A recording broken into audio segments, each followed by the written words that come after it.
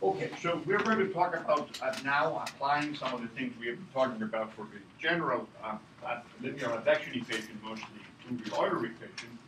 So what I'm going to do today, I'm going to talk a little bit about the equations, and then I'm going to show you how to solve them with sort of the fairly standard methods. And then we'll talk a little bit about sort of how to do some of the more modern methods when we get there on Monday, okay? So. We're going to start with the Euler equation in one dimension, okay? And we now have a much more complex equation than when we solved the Navier-Stokes equation, because we really had to solve the energy equation as well. On the other hand, there is, they're just advection equation. Basically, the compressible flow is simply a hyperbolic problem, where of course the Navier-Stokes equation is a hyperbolic, parabolic, and elliptic problem. Okay? So in one sense, the Euler equations are simpler, but in other aspects, they're more complex. They're more complex primarily because they have this tendency to form shocks and discontinuous solutions. So we start with the Euler equation in one dimension. So basically, so the first is conservation of mass. They're typically written in vector form like this. So the first is conservation of mass, basically saying the change in density is the differences in the fluxes of mass in and out of a control volume. Then we have the momentum equation, the one in the middle, which simply says that the change in momentum is difference in momentum that flows in and out of a control volume plus the pressure. Okay? So for the Euler equations, the momentum is very, very simple. It basically says that only forces on a particle are the pressure forces. Okay? And the last equation is the energy equation, again, which says basically that the change in energy is whatever flows in and out, and then you have the flow work at the end. Okay, so we're ignoring all heat generation, the transport of heat by radiation, conduction, or anything like that. In multi-dimension, basically the first and the last equation are the same, and you replace the momentum equation by three equations, where the pressure is in the pressure term only survives for the equation in the direction that the velocity is. So the total energy is the internal energy plus the kinetic energy, and we define the enthalpy basically by adding the specific volumes times the pressure. And we are going to, so those equations are general, and we are going to specify or limit ourselves to ideal gas, which you remember from thermodynamics, I assume. PV is equal to RT, and we are simply going to work with a gas constant in engineering variables. You remember so the R now is different for different gases.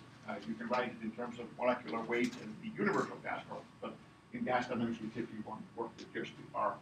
Now, the ideal gas also, you can show that the internal energy is only a function of the temperature, okay? Therefore, the enthalpy is also only a function of temperature, and that those two assumptions really are the ideal gas assumption. Basically, the PV equal to RT and the internal energy being a function only of temperature. Okay, so we specify the specific heat, constant volume, compressive change in energy with temperature, and a specific heat at constant pressure, change in the enthalpy. Okay, now you can show, and I'll show you on the next slide, that the definition here specifies that R, the gas constant, is the difference in the specific heats. We also define usually the gamma, which is the ratio, and I will also show you that for ideal gas, the pressure and energy are related. Pressure, energy, and density are related in this way that I've written down there. So, again, here are the equations, and this is basically what I've already showed you. You can immediately, by the definition simply of this one here, you can show that R must be equal to Cp minus Cv, and you can take this definition and you can show that the pressure is given by this relationship with the density and energy. I'm not going to go through the speed of sound, but you can easily show also that the speed of sound is the ratio, is the derivative of pressure with density at constant entropy, and that is given by gamma RT. And so if you use the ideal gas equation, you can write that as gamma times P over rho, and of course the speed of sound is the square root of that. Okay? So those of you who have taken gas dynamics, of course, know this, I hope. But we're going to use most of those in the process of what we do. We usually also need the isentropic relationship, which relate pressure and density for a process where there's no entropy generation. Okay, now the key here is, even though we're going to work with the Euler equations generally in conservative form, using the supplementary relationship there that I have written down, actually what you really need is the pressure, but you will find that knowing the speed of sound helps with time step. But if we want to do the analysis that we did for the system of equations for hyperbolic systems, you have to rewrite it in terms of basically non-conservative form. So if you expand the derivatives in the flux term, you can actually show that you can write this as a matrix A times the derivative of the vector F there, okay? And I've rewritten both the momentum and the energy in terms of the velocity and the pressure. So now you have an equation that looks just like a system of hyperbolic equations, and then I can find the characteristics simply by solving the determinant of the transpose of A, and that gives me the eigenvalues. Okay? So if I do that, it's a relatively straightforward exercise. So I find the determinant of that, and I find by taking simply multiply u minus lambda minus the determinant of the submatrix. So I find that this has three solutions. So this equation over there, I can either, if I solve it, because here is u minus lambda, if I solve that, so I find that lambda is equal to u, or lambda is equal to u plus minus c. Okay? So basically, information, as you probably know already, propagates either with the flow velocity, okay? Obviously, if the particle flows from here to there, that's carrying information, or it flows by the speed of sound, but you have to add or subtract the velocity of the flow, okay? So if the flow is moving with the speed of sound, then obviously nothing goes up, right? Okay, so these are the equations.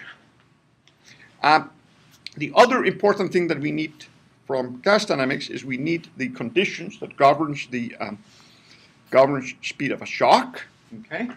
And again, I have to derive the Rankine-Hugenoot conditions, and we have already done this for a single system. I simply go into a frame of reference that is moving with the shock, that's S, it's the speed of the shock, and then I integrate across the shock, okay? And so again, if I integrate over the time derivative, basically that leaves me with 0, because as I shrink the domain volume, that goes to 0, but the derivative terms in principle over discontinuity can become infinitely large. So when I integrate those terms, I end up with the Rankine-Hugenoot conditions at the bottom, which says that the velocity of speed of the shock times the jump in the value there, what I've called f, is equal to the difference in the fluxes. Okay? So if I sorry? From the first one to the second. How do I get from here to here? Okay, I add this term because I want to move with the shock. So I basically transfer into a frame of reference that is moving with the shock. Okay? Remember, we did this for a single equation when we started to talk about hyperbolic equations. Okay? So it's exactly the same thing, except we now do it for the shock, for the system of equation, for the Euler equations. Okay. So if I do it for these equations here, then basically I get three equations. I get this one comes from the conservation of mass, conservation of momentum, and conservation of energy. Okay, and now I have given shock, basically given a condition on one side, then I can solve these equations for the jump in pressure, jump in velocity, and density. Okay, so I'm going to use these equations now to provide your solution for the Riemann problem, okay? And even though we usually don't do exactly the full problem, it is important when you start looking at a solution that you know what the solution looks like, okay? So basically, we're going to go through the shock tube problem, and I'm going to spend a little bit of time on it because when you solve the problem numerically, you need to understand what the solution means, okay? Remember, yes? Is the S a constant? It doesn't have, it's not constant if the shock moves into a state which has variable conditions, okay? But in general, if you have a constant state and a constant state, then the shock speed will be a constant, okay? But if you have a non-uniform state, so you have, shock in a form that varies in density, then the shock speed would change. But when I integrate this over the shock, okay, then the shock speed basically is instant. I get the instantaneous shock speed.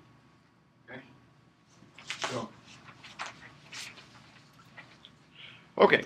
So, people have been doing shock tube problem for a long, long time. So typically, this consists of a tube, of a membrane of some sort. You rupture the membrane, and then you watch what happens to the state behind the system, the state in either chamber. Many years ago, I took a sabbatical at Caltech, and they had on the top of the building there, they had a huge shock tube. Okay, and there was a metal. Usually, the metal what separates the gases is a metal disc, and they rupture it. And when you see those things in people's laboratories, they're typically sort of thin metal piece. I think we have one in Hesser. Okay? The one there, consisted of what was probably half an inch thick metal disc. So it was a huge tube, and I had an office in the building, and every time I fired it, the building would shake a little bit. Okay.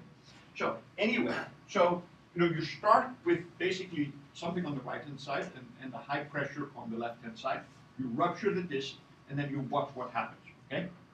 So let me go first through it here, and then I will show you this again. So what happens when you rupture the disc is, of course, the high pressure side expands. Okay. So high pressure side expands, and as it expands, then the boundary between the high pressure gas and the low pressure gas moves. Okay. That is called a contact discontinuity, because often, for example, you could have one of the gases being hot, or it could even be of different gases. You could have helium or hydrogen or something like that. Okay. So the difference, as the high pressure side expands, basically the boundary between the original boundary moves downstream. Okay, and that's called a contact.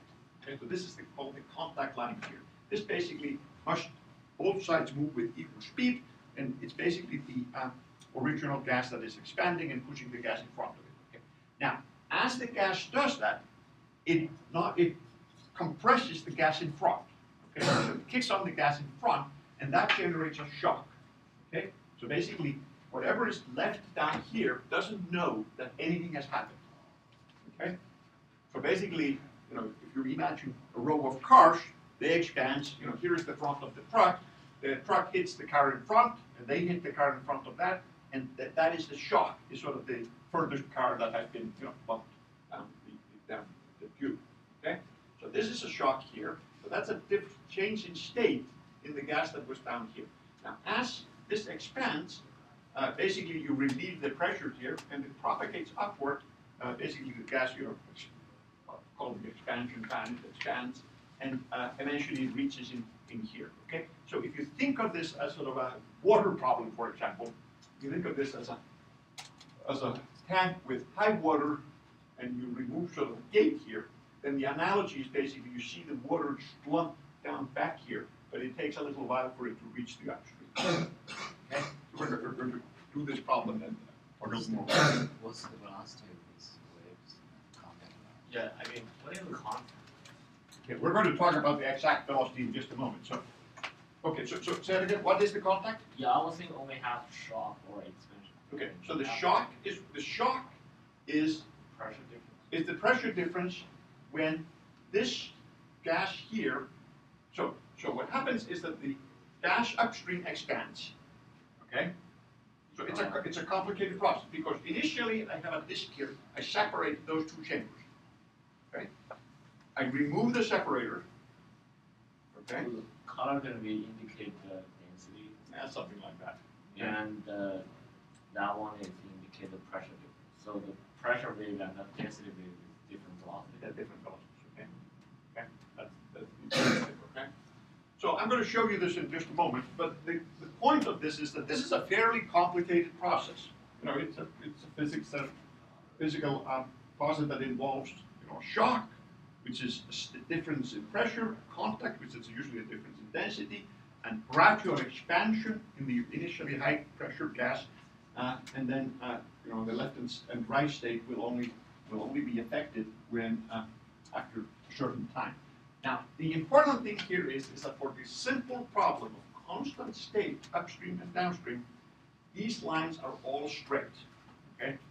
Because there is nothing in the Euler equation that gives you a length or time scale, okay? So, and I'll show you that in just a minute, okay? So, if I look at if I plot the pressure and density, that looks like this, okay? So, the density, this is assuming this is the initial density, and this here is basically zero density downstream here, okay? So, the density of this gas is higher, so that moves downstream. There's no pressure difference between those two gases, so you don't see any contact with the pressure. The shock, basically, as this expands, it compresses the gas here, and here both the pressure and density jump over the shock. Okay, and then there's this gradual expansion, both in density and pressure, back to the left state.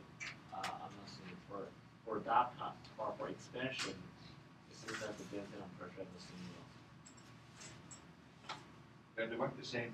The pressure and I mean, at the front, yeah, the velocity different on density and pressure. For expansion part, they're in the same decay rate. Oh, this is not to scale, okay?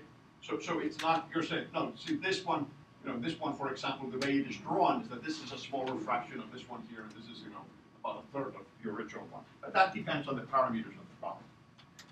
Okay?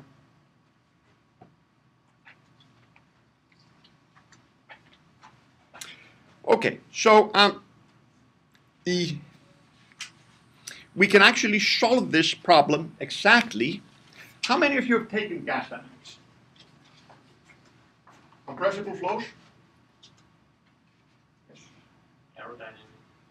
It's not exactly aerodynamics. Well, it is aerodynamics, but it's usually called gas dynamics or compressible flows. Nobody wants to admit to having taken that? No? In fluid mechanics, usually at the end of a fluid mechanics, there's a little bit about compressible flows. But if that's the last time you saw it in undergraduate course, then I'll try to make you understand what's going on. Okay? So ask. Okay?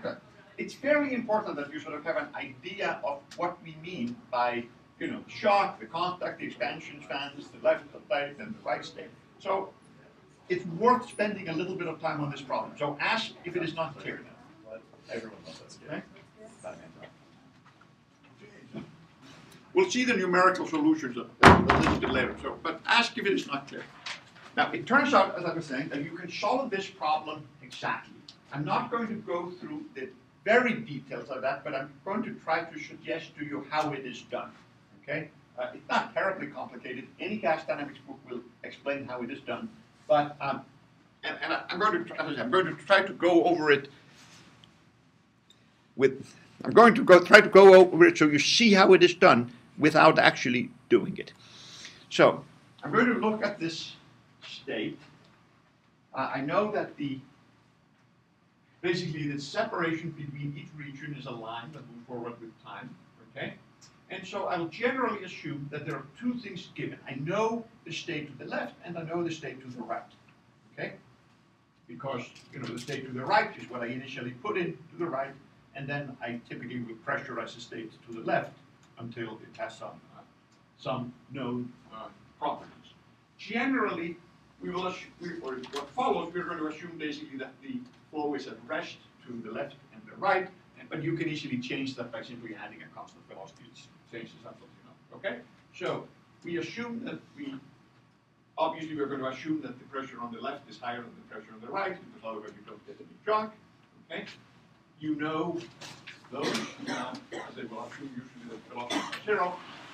You know the speed of sound, assuming this is a gas.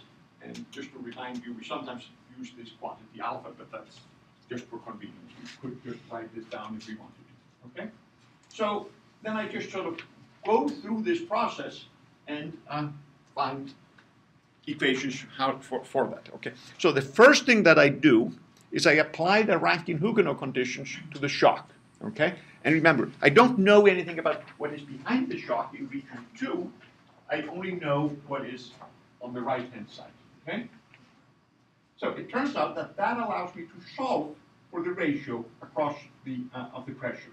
So if I introduce this P here, then I can derive this equation from the Rankine-Hugenoot conditions, okay, assuming that the velocity is 0. And this is a highly nonlinear equation for this ratio of the pressure across the shock. For those of you who have taken gas dynamics or compressible flow but don't want to admit it, this is basically what is in the shock tables in the back of the book. Okay? So there were extensive tables in the back of the book. This is one of those things that are tabulated. Okay? Now, on the computer, you can obviously just solve this by iteration. Okay?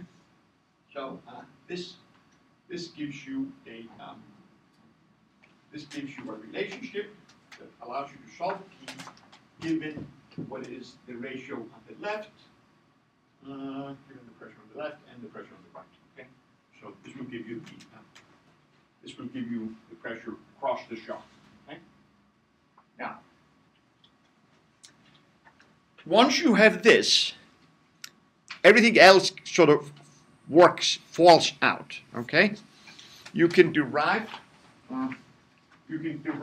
again from the Rankine-Hugenoot conditions. You can derive the shock speed, S. Okay, and once you know P, that is simply given by this equation here, and because the shock speed is simply a line, you know, it's just this equation here that shows that the shock propagates with a constant velocity.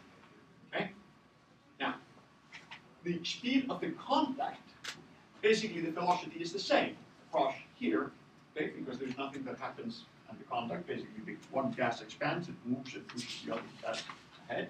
So the shock speed, the contact speed is basically U3 and U2 are the same, and we can find U3 again from the Rankine-Hugenoot conditions. Okay, so that's this expression here. Okay. Now, the left-hand side of the fan obviously moves simply with the speed of sound in here. It's just the characteristics, and the right-hand side here moves with the speed given by velocity, whatever velocity is there, because there's a finite velocity in region 3 and the speed of sound in region 3. Okay? So, I have basically now 2 slides where I sort of work my way through this.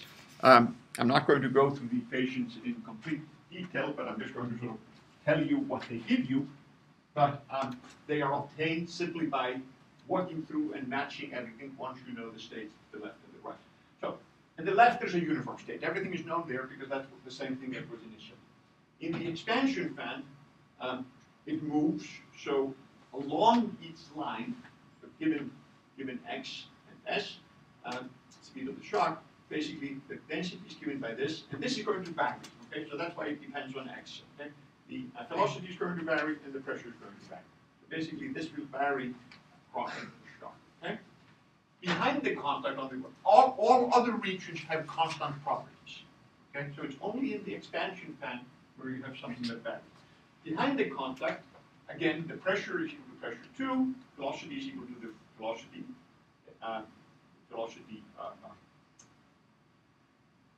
behind the shock, and the density, assuming ideal gas, is simply given by this ratio here, where this P is the ratio in front and behind the shock. Okay? So again, the values are given, and the next slide basically lists the other regions.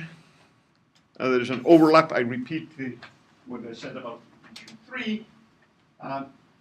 The region, again, here behind the shock, and this was originally, as they gotten from the Rankine-Hugenoot condition, but now you know everything. Again, the P is exactly the ratio between P2 and P on the right, so that's given by this, and velocity is again given by basically the Rankine-Hugenoot condition where we have worked in the pressures on the right and the left. Okay? And again, in the right uniform state, everything is given, so that's relatively simple. Okay? So, The exact derivation of these equations is not terribly complicated, but it's given in any book on gas dynamics, and you can work your way sort of through those. Now, in addition to the conditions I've given here, usually we have to be concerned with the sound of speed. Okay? With the speed of sound is what I was trying to say. Okay? So, it turns out that basically the flow regime will differ greatly whether you're in the subsonic or the sonic region, or supersonic region. So when you compare the velocity to the speed of sound, we introduce the Mach number. I'm pretty sure you remember from basic fluid mechanics. And obviously, if the Mach number is less than 1, then it's subsonic. If your Mach number is bigger than 1, then supersonic. Okay? So sometimes we work with the Mach number to work with equations in non-dimensional form. The people have used this problem and simple variations on this problem to test numerical schemes for a very long time. Probably most of the most famous test case was published by Gary Schott in JCP in the late 70s. So he actually showed 2 cases, and these problems have become sort of standard test problems. If you invent a new scheme, you have to do these problems. Okay, you can do others, but you have to do these. So he introduced 2 problems. There were the subsonic case. So if you look carefully here at the Mach number, it's below 1. So the Mach number here reaches about 0.9 something. Okay. So he took basically, he's working in essentially normalized variables. So he took density on the left equal to 1. So it's sort of close to atmospheric, but not exactly. Yes. Why we still have a shock wave when we have flow and one Mach number? Oh, you can still have, because there's this, okay, you can still have,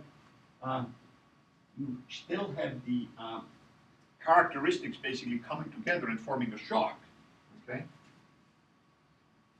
So relatively, the velocity actually before and after. If it is moving the frame of the reference to the and the Mach number is bigger than 1, then in reality, Mach number is less than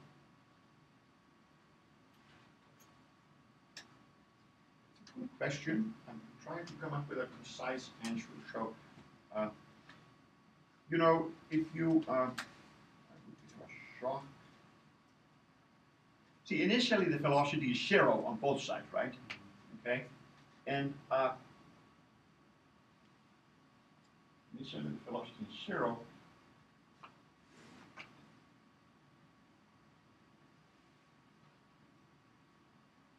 Why would you not have a shock? Because the Mach number is low. It's lower, right? Okay. Okay, so this is really, I mean, the speed of sound is still finite, right? Okay, so when you remove the barrier, it still takes time for the informations to propagate downstream, right? So you cannot possibly have, the chamber knowing immediately that you removed the chamber, right? So informations have to pass downstream, okay? And what happens is basically here, I mean, we call it a shock, but basically this is sort of the furthest, if you will, that the informations have made it, okay? I mean, it's still true that when you expand the gas, then as the upstream gas pushes on the downstream gas, it compresses the downstream gas, and the pressure wave has to move downward at a finite speed, right? Okay. So there has to be an abrupt change from one to another. But I don't understand. In the Mach table, we have M1 larger than 1 and M2 smaller than 1. And in this case, when we search the table, we get. Now, when you search the table here, what you get is the pressure ratio. Okay, so the pressure ratio gives you the jump of pressure across the shock. Okay. Okay. Does that mean that even under this continuity, not only happening for Mach number 1, right? So there are many discontinuities. In this solution, there are many discontinuities, okay? It's nothing to do The- with the- Right, the only thing that's been referred to, this is called the subsonic case because the Mach number doesn't reach 1, and the other case is called supersonic because the Mach number turns over 1. But there's actually not a big difference in the solution. Oh, is that because after the shock wave we have Mach numbers actually equals to 0 in that case? And in the table I think we probably don't have the You can say the motion. There's still a discontinuity, okay. okay? I'm I think on the shock wave, we construct the frame of reference on the shock and calculate in that situations, we get Mach number. Yeah, this is not exactly the same as the shock table in the sense that, we're solving the full problem here.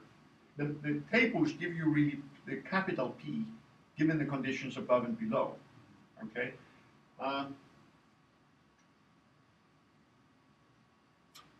As I say, this has been called subsonic and supersonic, but I don't think it is really referencing the same thing that you are thinking about, okay? I think maybe because after the shock wave here we have its Mach number is 0. And After if the I- shock wave? Yeah, if you see it. Well, okay, so the Mach number is 0 only in the regions that have not been touched by that have not felt the shock yet. Yeah, I mean, if I remember correctly, in the Mach table, Yeah. we don't have the case for the M2 equals 0 in this case. I think maybe because this is using the coordinate reference is based on the shock wave, not the outside. Oh, you're saying in the tables? Yes, the table. I think the coordinate is not using the shock wave. Use the you stand outside the shock wave and you see it. Well, this system maybe is based on the shock wave coordinate system. I think you're making it more complicated than it is. Okay? Yeah. It's clear that all of you have taken gas dynamics now. Okay. Let me think a little bit about sort of the exact answer to the question. I think I know what the answer is, but I'm having a little bit of problems fully understanding the question and fully appreciating how I can answer it. Okay. So let me try to come up with a good answer. Okay. Okay. Because I want you to understand this, and to tell you the truth, I've never gotten this question before. Okay. So I haven't thought about it much, but.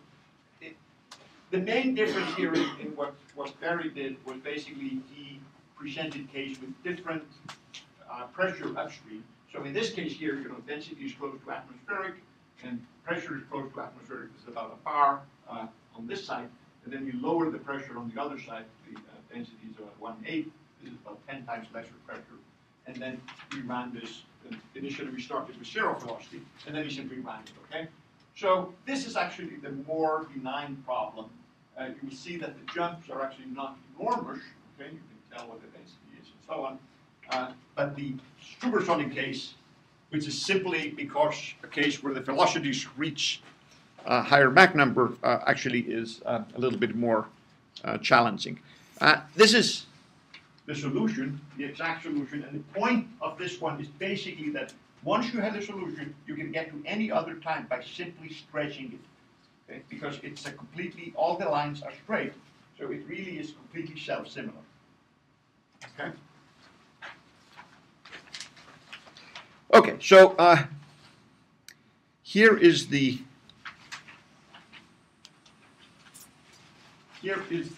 supersonic case, and it's supersonic basically because the Mach number behind the shock reaches a value larger than 1. And you can see now that the density, which is only basically 1/100th of the original density, so this is a much lower density. The pressure ratios are similar, but the density is much lower, so the magnitude of all the jumps tends to be quite a bit higher. But otherwise, the solution looks pretty much the same. So the density changes over the contacts with the expansion fan, pressure changes over the shock, and of course velocity is a constant up to the expansion fan when it gradually goes to 0, And the Mach number is simply obtained by calculating the sound speed and dividing by the velocity by that.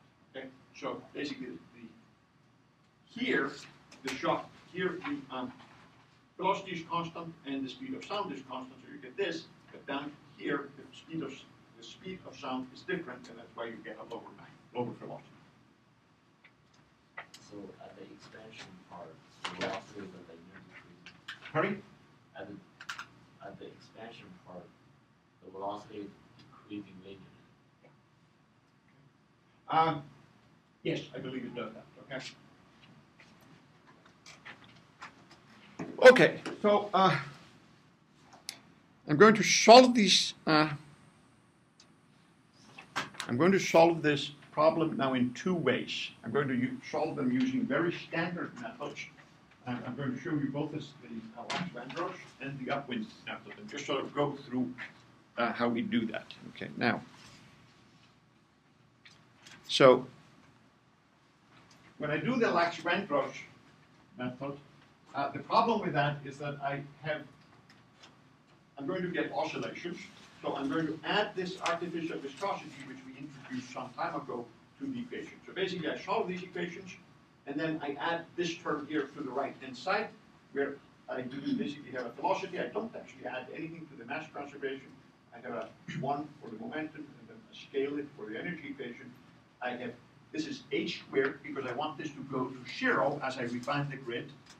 Alpha has to be of order 1, okay? And then, again, the density is there because we want to make sure this is all dimensionally consistent. Okay? So, remember the two-step Lax-Vandross scheme consists first of doing what is called the Lax-Frederick method, okay, which in itself is actually inconsistent because it has an error like delta x over delta t. But if you combine it with, if you follow it with a leapfrog, then it actually turns into a second order method. Okay? But we have added this artificial viscosity to the solution. Okay? So what you do is basically you use Lax-Vandross to calculate the intermediate points here, and then you use those fluxes here to leap over the middle to calculate the last one. Okay? So in many ways, this is one of the simplest way to solve the Euler equation, because it is central differences, there's no Riemann solver involved, it's relatively easy to program, but as you will see, you end up with having to adjust the artificial viscosity. So here's a solution. This is, I believe, the subsonic case, okay? And here I have used alpha equal to 0.5. You see that this is the shock, and I have some oscillations behind it. This is the contact, I have some oscillations, and I have some wiggles there where I entered the expansion. Okay? This is the density, and you will see similar pictures when you look at pressure and other things. Okay, so the first thing to do is to look at effect of alpha, and you can't see it too well, but the point being here is that in this case I think I have used alpha equal to 2.5. This is the pressure, over there is the density, and you see I sort of get rid of most of the oscillations. As I lower alpha, and that's the red curve, I do a little bit worse. And typically, if I took alpha equal to 10, then the problem is I would smooth out everything, and the shock wouldn't be very, very sharp. So the problem with the alpha, obviously, is I have to pick some alpha, but the artificial viscosity is designed in such a way that alpha of the order of 1 should be a good choice. If you increase alpha too much, or you can actually run into that it starts to interfere with the stability of the problem, okay? So you have to reduce the time steps because of diffusion limit. If I do different resolutions, you will find that here I picked alpha equal to 0.5. It starts to look pretty good. You get these little oscillations here at 256 grid points, but this is starting to look pretty close to the exact solution. You sort of ignore the fact that there are oscillations. So if you pile in grid points, it's not terribly complicated, okay? And as I say, this is probably one of the easiest ways to solve the problem. It does require 2 steps. So all of the programs are about, you run over the time steps, you set the pressure, because we were solving for the energy. Here you define things at the half step, so you calculate the half step, you calculate the pressure at the half step, and then you do the leapfrog here. And the way I have programmed this is that I simply then add the viscous fluxes at the very end. Okay.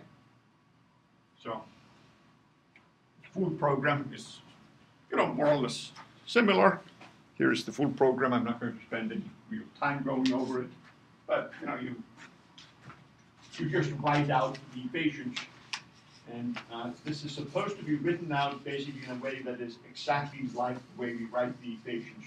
So it should be easy to see the correspondence. Okay. And as I sort of try to catch up with where I am with the web, I'll make sure this program is somewhere there so you can download it. Okay. So the other method I was going to go through was first order upwinding, okay? And the problem with upwinding is that now for the system of equations, you have to decide how to deal with, where the upwind direction is, okay? One of the nice things with upwind when you have a single equation and you know the direction is that it is very, very robust. I've often said, if you're having a problem with the code and you don't know where it is, try solving it with an upwind, because it will always give a solution. Not a terribly good solution, but it will give you a solution. So with a system of equation, on the other hand, you have to do flux splitting. We talked about this again earlier, and we did this for the wave equation. So the idea here is that you split the fluxes into fluxes that come from the left and the right. You do that basically by finding the eigenvalues, so that F plus has the positive eigenvalues of this matrix, F has the negative eigenvalues, and the total of those is the correct fluxes. For nonlinear equations, the problem is that different matrices can have the same eigenvalues. Okay? So the goal is to get matrices that have positive and negative eigenvalues. But you can do that in, basically the solution is non-unique. You can split the matrix up in different ways. I'm going to show you an example which was presented by Van Leer several years ago. So he split them up in this way. Okay. And as you will see in a moment, this indeed does give the right values, but I'm going to show you both this one and then another splitting as well. Okay? So here, this is relatively symmetric, so you pulled out this factor here with plus and minus, okay? And the rest is sort of the same, okay? So it has a rather nice symmetric outlook, if you will. If you simply write out the equation, you can show that indeed, even though it looks like you've sort of made it more complicated, indeed, this is true. And here I have simply added up the terms for the mass conservation, and indeed you get rho u as you should. If you did the same thing for the second and third equation, you would indeed be able to show that that is exactly what it is supposed to be. What is Speed of sound.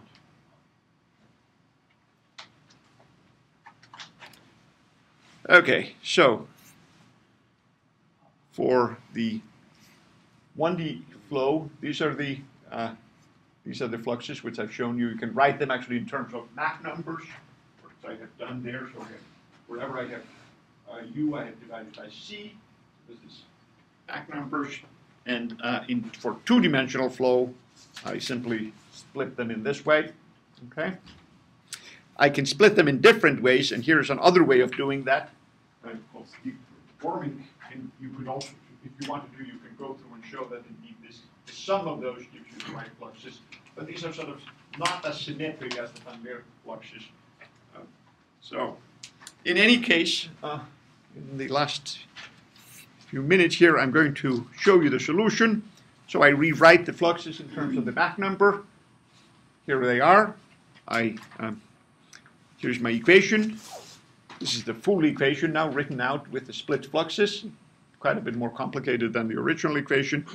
So I solve them with upwind. So basically, for the plus fluxes, I use j and j minus 1. For the minus fluxes, j plus and j. Here, the fluxes again, sorry. So here's the code. Again, not terribly complicated. And here is the results. Okay? So there are no oscillations here. Okay? That's the good news. The bad news, of course, are that it's a modest resolution. It is very diffuse.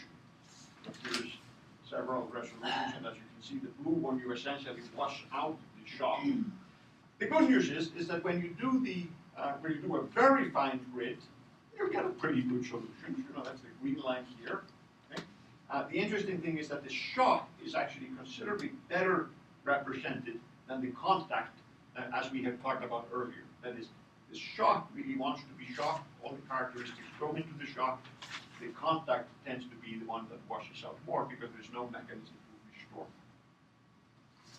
Okay. Okay, so sorry for being a little bit rushed here at the end. I wanted to make sure I got through all of those. So basically, in this one, we have talked about solutions in one dimension using these two different approaches, lax renders with artificial viscosity and upwind. And on Monday, I'll talk a little bit more about more advanced methods as well as multi-dimension sometime next week. So with that, I think I made it before the end of the lecture.